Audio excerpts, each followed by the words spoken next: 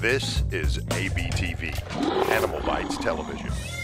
For animal lovers, by animal lovers.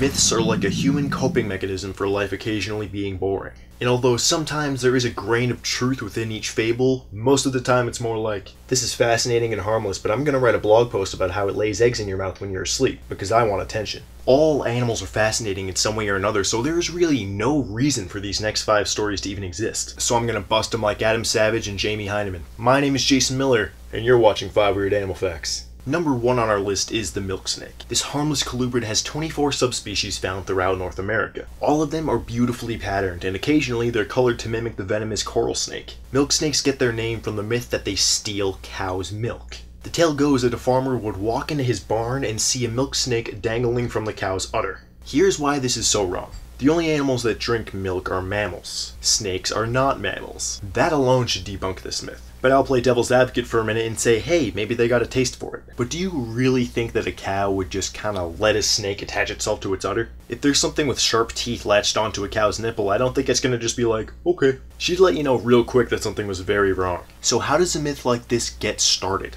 Milk snakes, like many snakes, are rodent eaters, so they're often found in barns hunting mice. So I'm guessing the farmer just saw the milk snake in its barn with the cows and just put 2 and 2 together in the most ludicrous way possible. Myth number 2. Lemmings commit mass suicide by jumping off of cliffs. Lemmings are small hamster-like rodents that live in Arctic and tundra environments. The myth goes that lemmings migrating in large numbers would jump off of a cliff and into the ocean, effectively ending their lives. This story exists mainly due to the award-winning 1958 White Wilderness documentary made by Disney.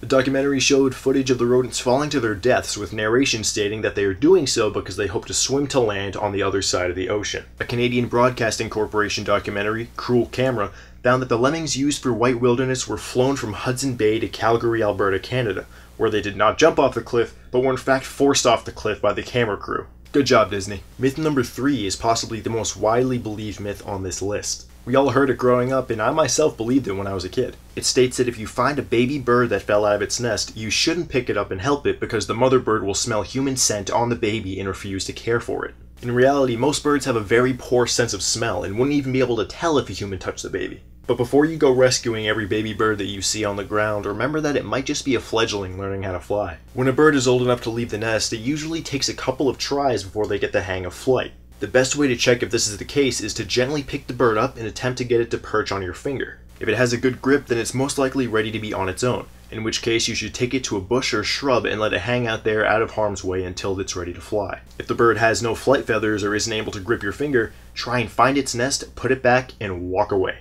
Because mama bird is probably freaking out watching you from a distance. Number 4 on this list is a myth that I am embarrassed to say that I believed in entirely until a few weeks ago when I started researching it because I wanted to feature it on this show. The tale is told time and time again that the Nile crocodile has a symbiotic relationship with a bird known as the Egyptian plover. This little bird supposedly acts as the crocodile's dentist by sitting in its open mouth and eating parasites from between the reptile's teeth. This legend was created by the Greek philosopher Herodotus. Whether he was misinterpreting the croc's natural history or just wanted to screw with us is hard to say. I haven't gotten the chance to speak to him about it, but one thing is certain. Since Herodotus' account, Nile crocodiles and Egyptian plovers have never been documented exhibiting this behavior. You may be thinking, Jason, you big dummy, I just saw these pictures online. Well, this one is photoshopped and this one is from a dentist commercial, so sorry. The final animal myth is a pretty nasty one. It states that earwigs get their name from the fact that they burrow into your ear and eat your brain. Let's logically break this one down, shall we? First of all, nothing is able to reach the brain via the ear because of this little thing called the eardrum. The eardrum is what separates the outer ear from the middle and inner ear, and would prevent the earwig from getting any deeper into your body. Secondly, brains make up roughly 0% of the earwig's diet. They're scavengers and omnivores, eating mostly decaying plant matter and the occasional small arthropod. There's plenty of food available for the earwig in its natural habitat, so crawling into a dude's ear and burrowing into his brain seems like a lot of unnecessary work. So then why are they called earwigs? When unfolded, the wings of this insect look very much like human ears. So the name may have originally just been ear wings, but there was a miscommunication. The guy who named this insect might have just had a cold the day he was talking about it to his colleagues. Yes, I'm gonna call this the earwig. Okay, earwig. Earwig. Right, earwig. Thank you.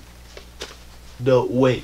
Thanks for watching. On Facebook last week, I asked you guys what the weirdest animal myth that you ever heard was. The best answer was Al Owens, who said, While I was in Louisiana collecting rattlesnakes, an old farmer told me to kill a chicken snake that was eating his chicks. He had to cut it into small pieces or it would come back to life and eat more chickens. Thanks for sharing, Al. It never ceases to amaze me how stupid some people can be when they're talking about snakes. If you want to participate in future social media fun and whatnot, make sure to like 5 Weird Animal Facts on Facebook and follow me on Instagram and Twitter at Miller's Wildlife. Also, let me know in the comments down below what animals and topics you'd like to see in future episodes. Make sure to subscribe to AnimalBytesTV for more awesome animal things and stuff, and I will see you next Monday on 5 Weird Animal Facts.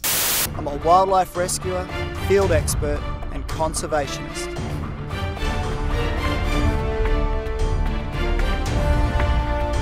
Welcome to Corey's Wild World. This is ABTV,